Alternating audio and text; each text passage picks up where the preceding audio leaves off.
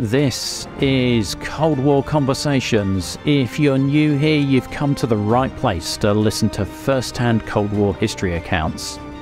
Do make sure you follow us in your podcast app or join our emailing list at coldwarconversations.com. You're listening to part 2 of my chat with Joe Andrew, who joined the US Air Force in 1981 and was trained to fly the A10 Warthog. Part 1 is episode 305. In 1985, Joe is sent to the 92nd Tactical Fighter Squadron at RAF Bentwaters in the UK, just over 50 miles from where his father served in World War II. His role is to fly the A10 over West Germany and attack Warsaw Pact ground forces should the Cold War turn hot. We hear about the perils of flying the A10 at only 100 feet in mist and rain whilst navigating with a map on your knee in the days before GPS was available.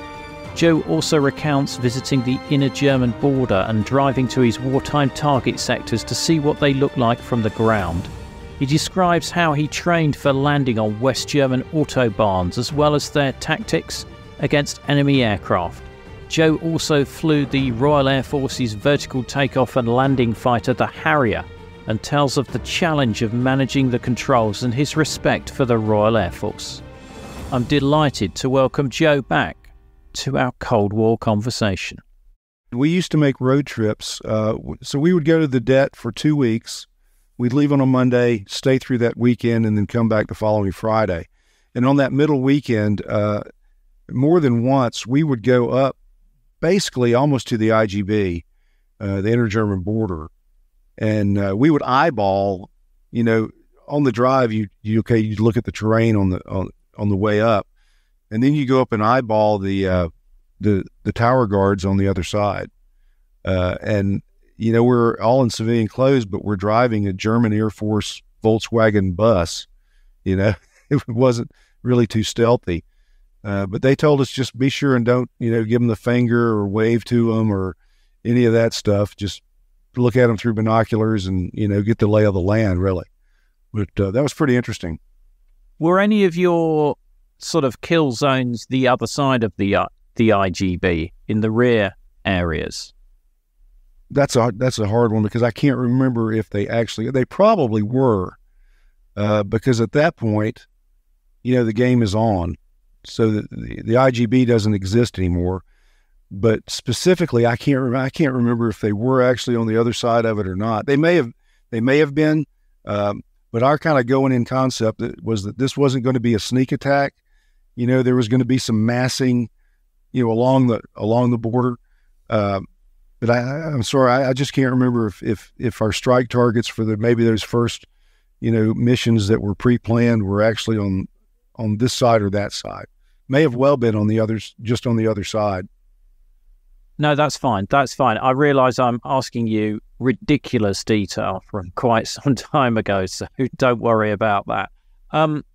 So with your forward operating locations, I've seen the A10 practice landing on autobahns and other sort of temporary strips. Did you ever practice that? We did. It's really funny. If you would go, I can't remember the exact locations of it, but we would be driving down the autobahn and we would pull into a rest area. And if you went into the rest area, into the parking area, and you really looked hard, you'd figure out that the yellow lines that were there were for parking A10s. So they actually had the spacing for our wingspan where you could park 6 or 8 A10s in this really big rest area on the German autobahn.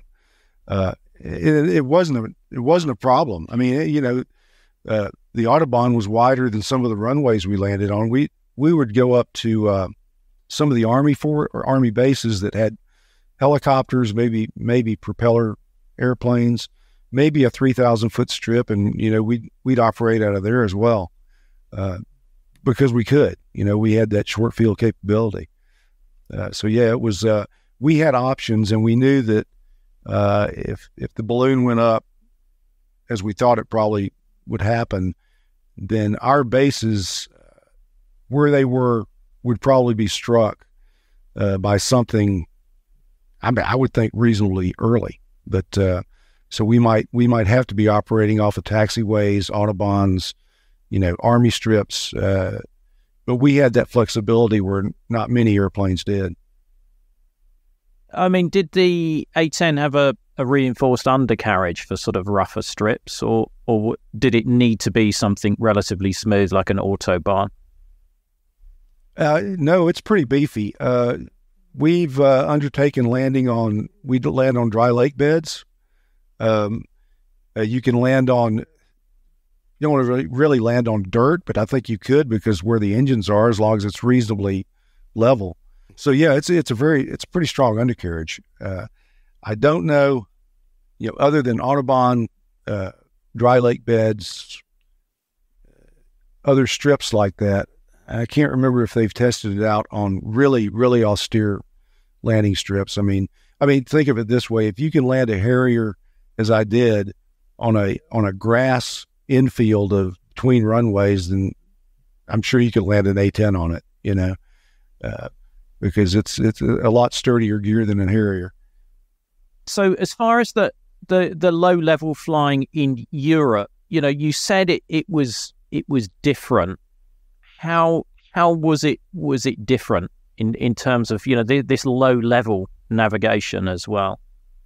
I think the weather was probably the biggest limiting factor. In certain parts of Germany, we could go down to 250 feet. In the low-fly areas, otherwise we're at 500 feet. In southern Germany, there was quite a lot of vertical development. And so you might be able to go from, this ridge line to this castle because it's sitting on top of a hill to something over here. When we transitioned up to Allhorn in northern Germany, there's a reason they call it the North German Plain. It is just flat. So your turn points may be a little bit more difficult to pick out, especially in marginal weather. Now, we did have an inertial nav system, and it would get you close, but it might not get you exactly there unless you were constantly updating it. So we had to really kind of North Germany was probably a little tougher than South Germany just for terrain. Weather was always a factor. You could usually get there in the end. You just might, miss a turn point by half a mile or something, but pick it up and reference because we did Latin instead of black line nav. I think we had a better situational awareness of the things that were around that turn point. And you go, oh, okay, well, road junction's over here, but that was my turn point. But okay, the town, I'm kind of flying over it, so I know where I am now. So you kind of had a better essay, if you will, for getting from point A to point B. Yeah, because again, people are so used to satellite navigation nowadays, whereas you're flying on the basis of a map on your lap or memory of where your turn points are as well. I mean, this is a completely different game, and you're doing this at low level, so you're looking out for pylons and God knows what. Airplanes, other airplanes. The way they taught you to do that map reading and flying off the map was going clock to map to ground. So you'd hack your clock at every turn point, and you would know, okay, at 2 minutes, I'm looking at my map, I should see this ridge line. Then you'd go outside and try to find it. If you did it the other way around, you could convince yourself that, okay, that ridge line is this one, but it may not be. So you always referenced your map because it had tick marks for each minute. And you had a grease pencil that I think was a 4-minute grease pencil on the 1 to 250,000 map. So you could slap that down and go, okay, that's 4 minutes, and then cut it in half, and that's 2 minutes. And you had a kind of a ready reference. And then you would, you just back yourself up with that. And then you did have the inertial nav, which when the original A10s came to Bentwaters, they didn't have inertial nav. So they were really, that's all they had was map reading. And now, of course, they've got GPS, and I mean, the thing is always on the thing, and you're never lost, which is the loss of a really critical skill, I think. But nobody's asked me. So, Yeah, yeah. And inertial nav is sort of like this mechanical thing with gimbals and what have you that would sort of give you an indication of where you were. Yeah, exactly. And it was very good if you updated it. And you could say you overflew your third turn point, or you could see, okay, my turn point is at 12 o'clock. My inertial is telling me it's at 1 o'clock. So I'm going to fly over the turn point, and I'm going to update this kit to tell it, no, stupid, you're not over there, you're here. And then it was right back on again. And if you could do that every so often, then you could keep it pretty close, and it wouldn't drift quite as bad. But there's drift in every one of those inertial nav kits that was around when I was doing it. Nothing like that now. Yeah, until somebody jams the GPS and then you're stuck. Yeah, well, what could possibly go wrong? Exactly. Now, when you're in Europe, where are you, practicing your bombing and your missile firing and the Gatling? So when we went to the FOLs, there was a lot of it that was dry. So in other words, we would work with Army units. At that time, they were called ground facts. Now they're called Joint Terminal Attack Controllers or something. But and we would get tasking through the tasking organization. Like when we were going out of Leipheim, I think we were part of 4 ATAF, which was the Allied Tactical Air Forces. And so they provided tasking for us to train with the Army. And so we would get tasked to go up and work with, 7th Corps or whatever. And then we would do runs on their equipment that they might be in the field doing maneuvers. And we would try to find them and then engage them dry with Maverick and gun for our training and theirs, so that they got training on being attacked by airplanes. And we got training on, which was really critical, on finding tactical sized targets in the German countryside, maybe in bad viz, but that are camouflaged and are not sitting out in the open. So it was great for us. Didn't drop anything, but at the end of the day, you learned a lot more than you did sometimes just by going to a bombing range. But there were controlled bombing ranges, which were in the north and the south, that we used for dropping practice little blue bombs, BDUs, 33s, which put out a smoke charge. Some of them would let us strafe. Some of them would not, because our 30 millimeter would just destroy their scoring system. It wasn't, the way they had it protected was not good enough for 30 millimeter. And so we could do that. And there were a couple of tactical ranges where we might get a chance to go shoot, at a tank hulk that's out in the middle of the range in a tactical environment, rather than in a controlled range environment where you're just circling up and dropping bombs for score. So yeah, there was some of that. I think most of it, if I remember correctly, most of it was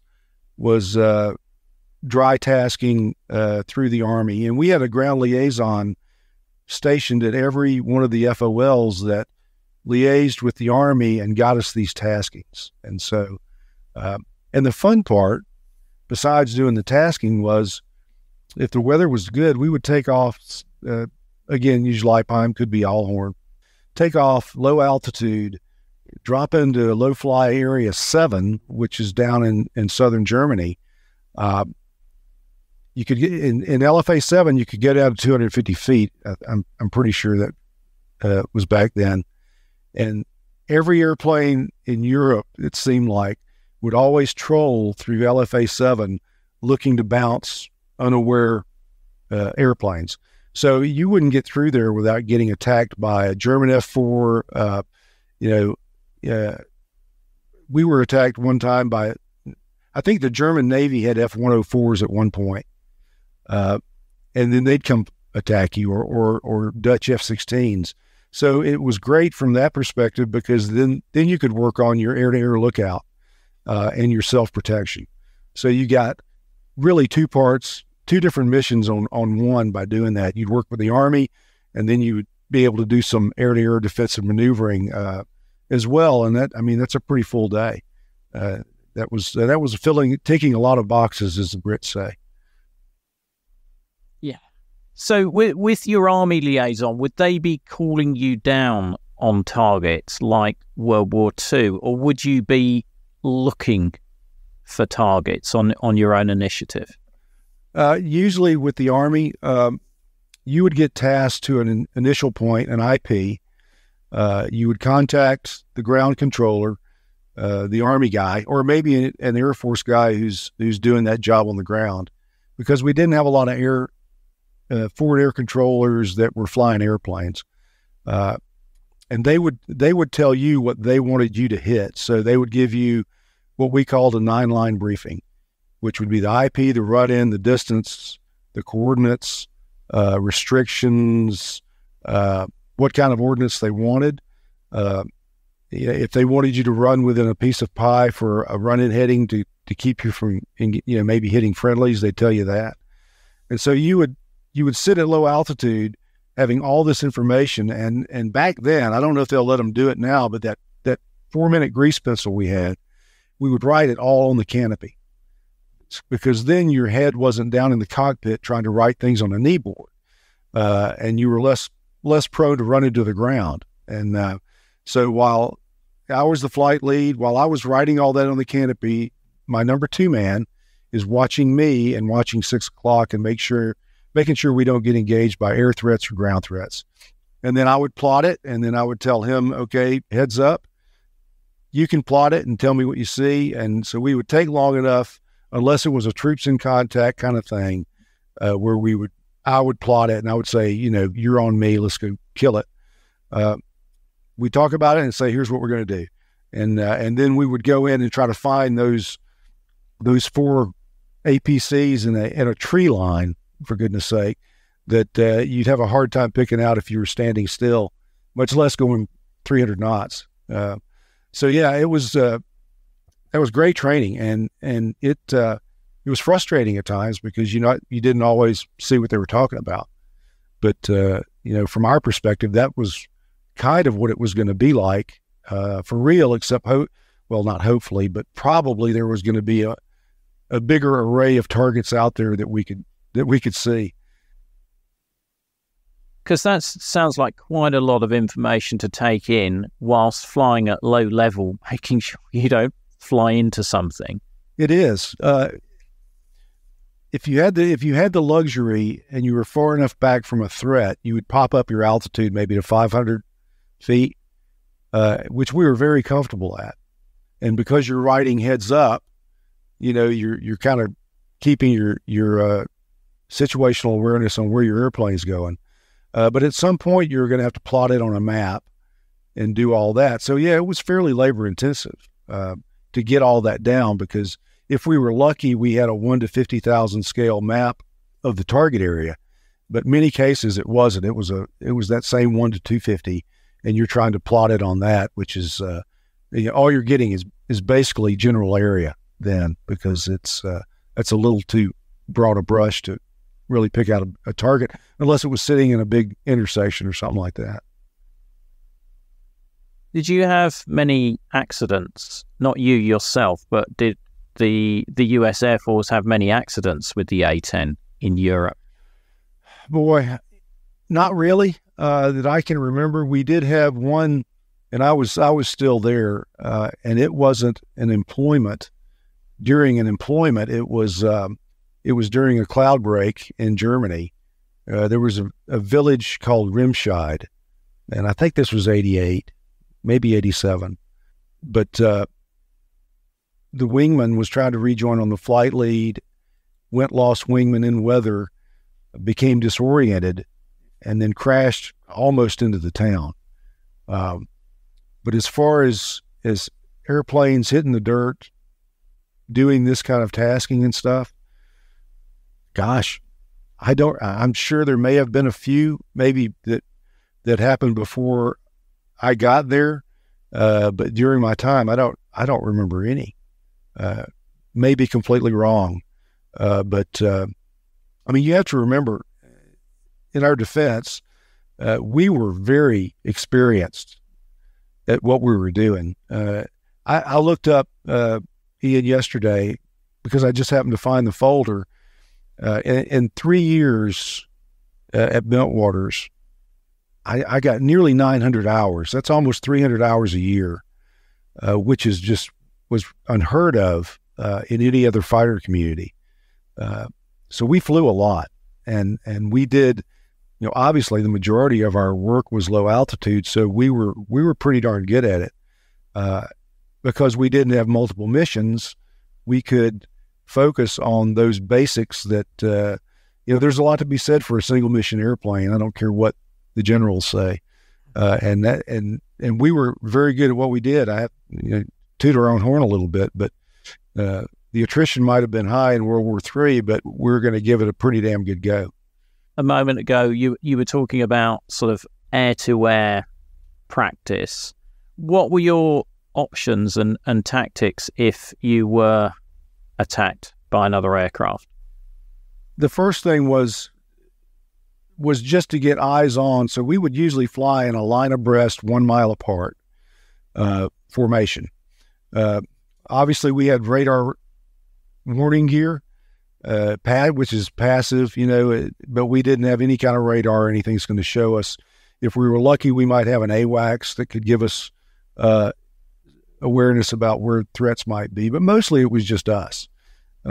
So our visual lookout was critical, and the wingman had certain responsibilities to look at. I had certain responsibilities as a flight lead. But if we ever got engaged, just in a visual fight, I mean, there's many iterations where if you think you got a radar missile launched at you, you're going to do something different. But if the bad guy was coming up my 6 o'clock, then we were going to break into him. And that goes back to that turn rate. We can turn around, pretty damn quick. When I was at Bentwaters, we had not gotten AIM-9s yet. AIM-9 heat-seeking air-to-air missiles. So it was purely a gunfight for us. We did have chaff and flare. In fact, quite a bit of chaff and flare. So if we thought he was launching an IR missile at us, we had flare programs we could put out to try to decoy that in the break. And the harder you broke, the more dispersion you got with the flares. If you thought it was a radar missile, you could put chaff out. But the whole purpose of the exercise was to get turned around so that now his advantage is negated. And once you got to that point, in World War III, he probably wasn't going to stick around and try to kill you because there was going to be other people trying to kill him. In peacetime, we could wrap it up for 10 minutes and he'd go up, use a vertical, and then come back down. All we're trying to do is get our nose on him. And we used to have a thing called Circle the Hogs, where if we saw him quick enough, we would point. So we'd point at each other, we'd cross, and then we would end up across a circle, okay? So he's looking at my 6 o'clock, I'm looking at his, and anywhere this guy tries to point down into the fight, he's going to have a nose that can get to him. And so that was a defensive maneuver that we used for quite a long time. Once we got AIM-9s, that still was viable, but you might just be able to turn around and shoot at him. But the whole initial move was, okay, get him out of my 6 o'clock, decoy with chaff and flare, and get him up in my front quadrant so that we can either fight with a gun, which was, we had a pretty good gun, and it might have scared them, but that was going to be a challenge. But yeah, later on, when you had AIM-9 mics, that gave you a little bit more of a hope that you could do something with them. And the air-to-air guys that listen to this will just be laughing the whole time I'm saying all this, but that was kind of our MO for air-to-air. It sort of brings me on to another question I've got, which is, were you briefed as to what your likely survivability rate was going to be if the balloon went up? It's funny. You smiling. It's funny you mentioned that. I don't remember the wing leadership or squadron leadership ever coming to us and telling us this. I read recently where they'd figured out that we were going to lose 7 airplanes every 100 sorties. So 7% loss rate ad infinitum. So So which meant that we would be out of A10s in about 2 weeks, with with the war going on as it did. And I never saw any assumptions on what that was based, so I kind of just blew it off. But we knew that we were going to take losses. I mean, there was no way around it. But that never slowed us down a bit, and I don't remember anybody ever mentioning that, because that was not in our thought process at all. We were going to go kill as many as we could kill, and just hope that was enough. Because if it got to that point, where we're fighting World War III, then it's really hit the fan, and it's all hands on deck. And not like if they had told the generals in Desert Storm, well, you're going to lose 7 airplanes every 100 missions, that might have had some effect. But from our perspective, it was just, hey, this is our mission. We're good at it, and we're going to go do it until either the war's over, we're dead, or they tell us to stop.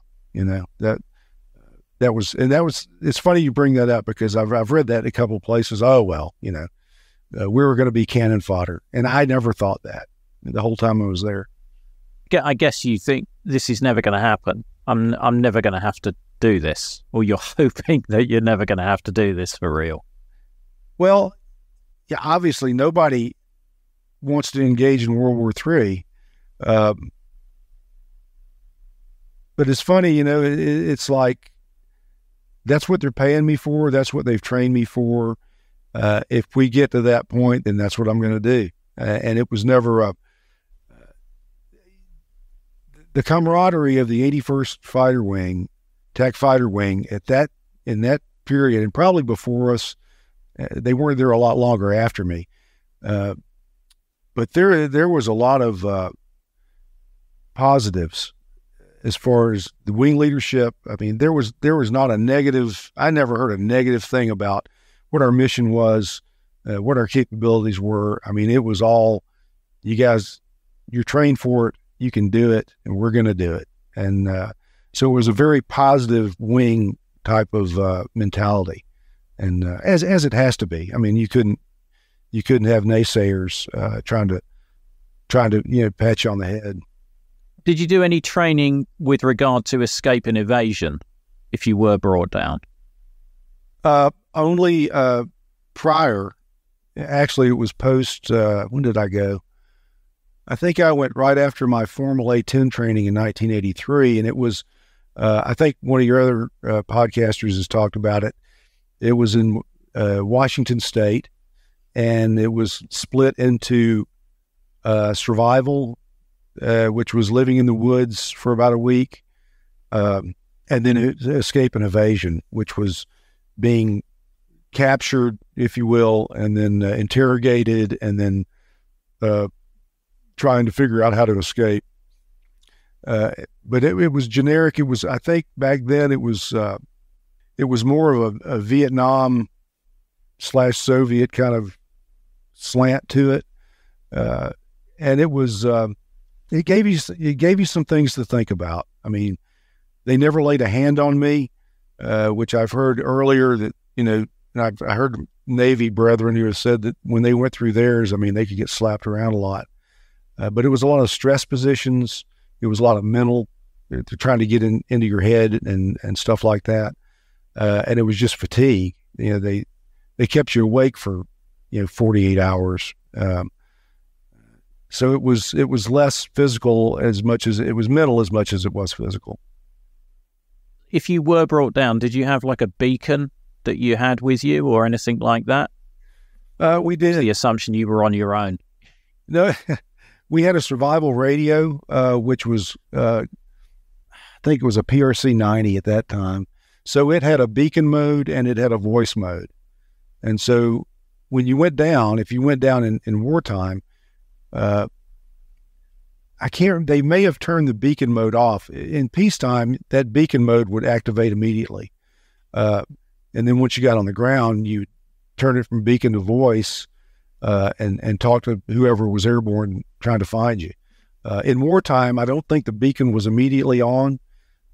So you'd get down, hide your chute, go in the woods, and then you'd try to see if there's any kind of rescue, either friendly cap over you or rescue assets. And then you could use the beacon every once in a while to try to give them homing, or you could use the voice mode. But it had both modes. It was a pretty good radio. They've got something way better than that now, I'm sure, but it was not bad. So as far as your electronic countermeasures, it was the chaff and flares really to try and put off any missiles. Yeah, we carried ECM pods. We carried, when I first got there, I think it was called the ALQ-119. We upgraded to the ALQ-131. And they would give you some protection against ground threats. You had a couple of different programming modes, and it would jam certain things. We really didn't depend on it because the footprint was such that there were lobes where it just wasn't going to work. If you turned outside of say 10 and 2 o'clock, you might not be getting any coverage, like say on the beam or something like that.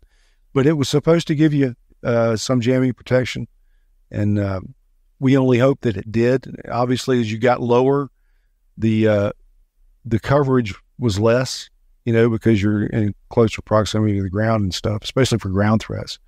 But we did have some. I'm trying to remember if there was an air-to-air program, and I don't know if there was.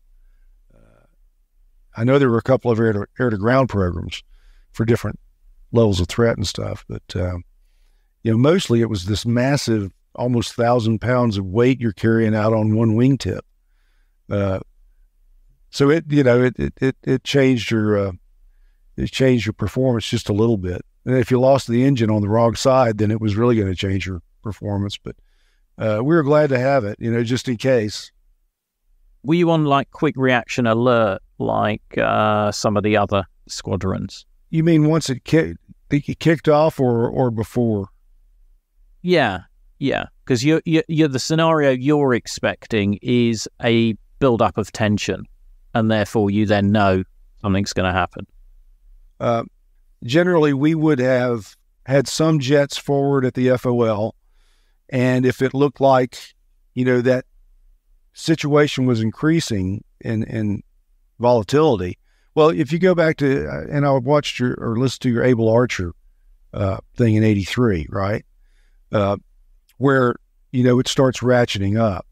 And if the U.S. had decided to ratchet to that next level, you probably would have now seen squadrons of A10s. Instead of having 6 at the det, you'd have 18, and you would have filled the dets up, if it got to that next level.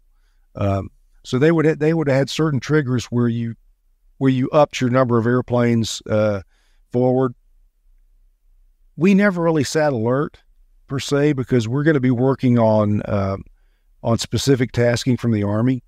We would sit combat SAR alert, for picking up downed airmen. But as far as sitting, just CAS alert, it may have come to that, which wouldn't have been difficult to do, because you could add 4 airplanes sitting CAS alert, and they go, okay, breakthrough in this sector, go.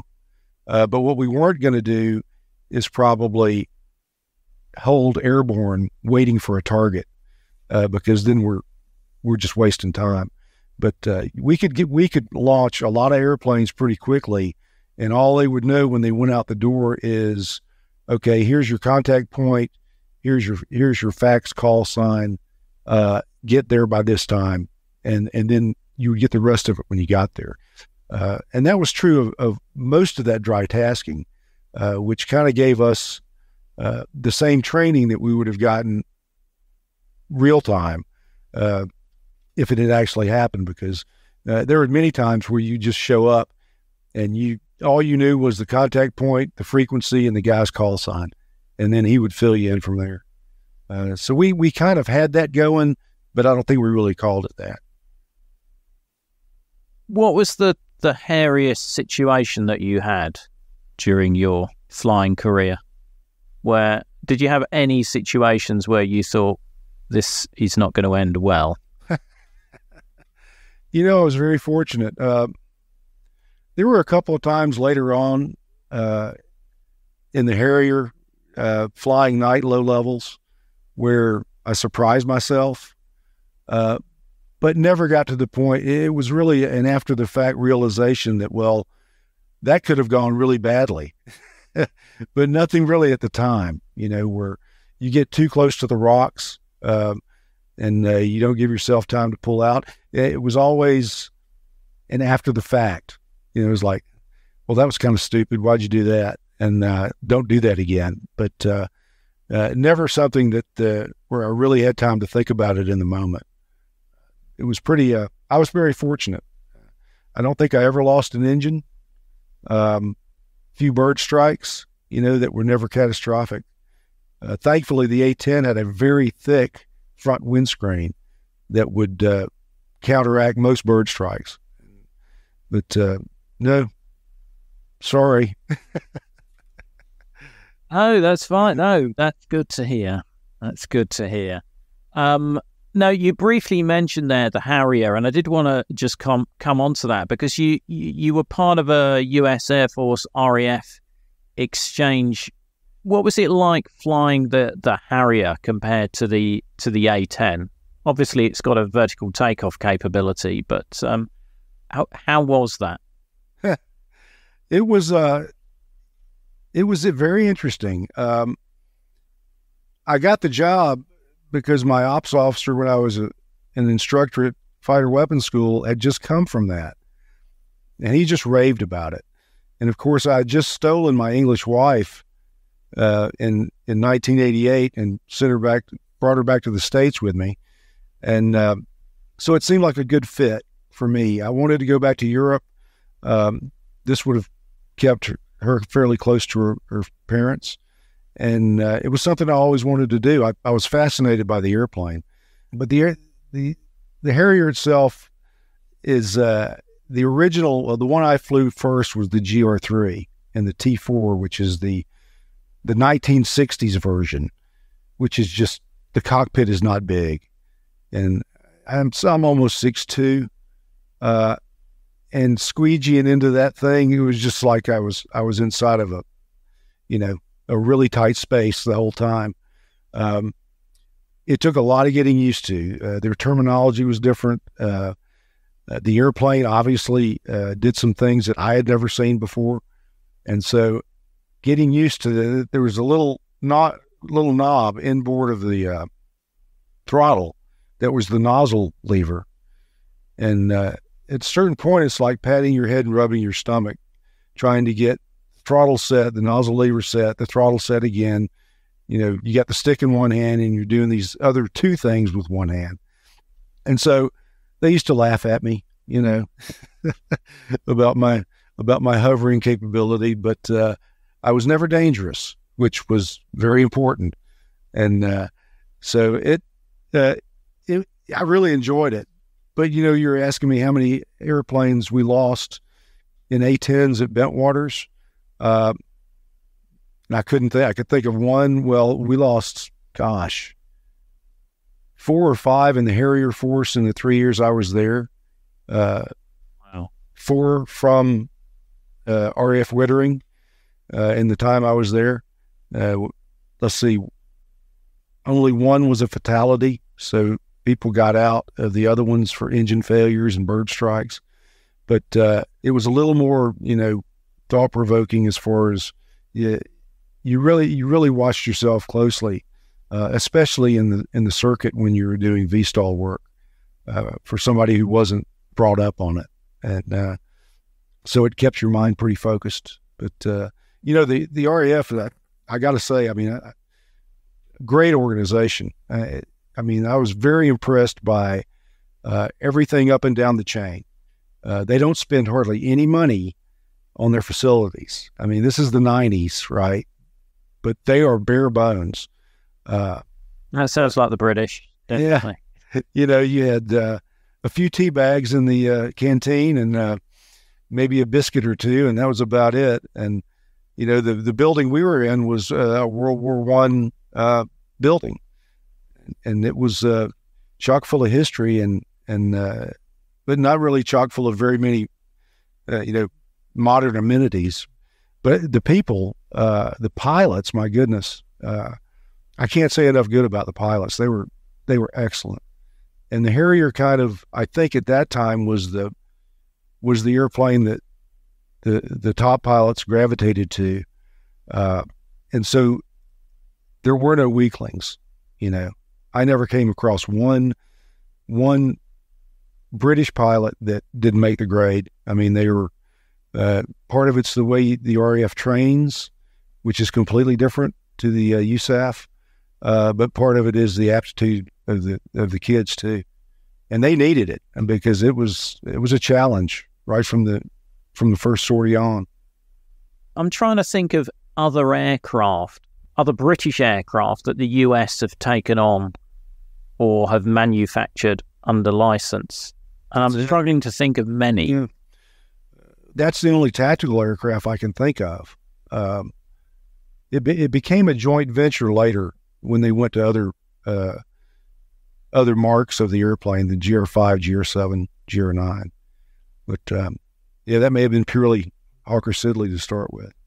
Yeah, I think the only other aircraft I can think of is the Canberra, which I think NASA still fly a version of it for high altitude sampling or what have you. But I think that's the only other one I can think of. Funny thing about the Harrier, you go through all the training, you're at the end of the training cycle before you go to your operational squadron. They were, all right, chaps, let's go down here in the basement and we're going to show you a film. It's like, oh, okay. And we go down there and the film is, it's probably 25 minutes long. And it is every Harrier crash that's ever occurred in the Marine Corps and the RAF and the Navy. It's every one of them that they had film on. So you just watch these airplanes dropping out of the sky, one after the other, and many of them were VTOL issues or engine issues within the VTOL. And so at the end of it, it was like, right. And their point was very well taken. It's like, all right, you think you know everything and you don't know anything. So, watch yourself. And I told my follow-on exchange officers, I said, look, you've kind of got to be your own safety officer here, because if you don't feel comfortable with it, you've got to say something, because for the RAF, it may be normal ops. They operated in lower weather than the USAF did. They tended, they would call it being punchy. They would push it up, whereas we might have route aborted. They just keep on going. It's like, it's better on the other side, boys. Let's go. So they're, and they were completely enamored of low level. They were still, this is a post-Desert Storm. They're still down there wazzing around at 250 feet, which they did once they got the night attack version as well. I mean, our training curricula, you ended up at 250 feet above the ground at night without terrain following radar, hand flying this airplane at 450 knots, looking through a forward fixed FLIR, forward looking IR, and a set of night vision goggles. And it's like, that's pretty interesting. And, they did 2 seasons of that and never lost a bird or a person. Don't miss the episode extras such as videos, photos, and other content. Just look for the link in the podcast information. The podcast wouldn't exist without the generous support of our financial supporters, and I'd like to thank one and all of them for keeping the podcast on the road. The Cold War conversation continues in our Facebook discussion group. Just search for Cold War Conversations in Facebook. Thanks very much for listening, and see you next week.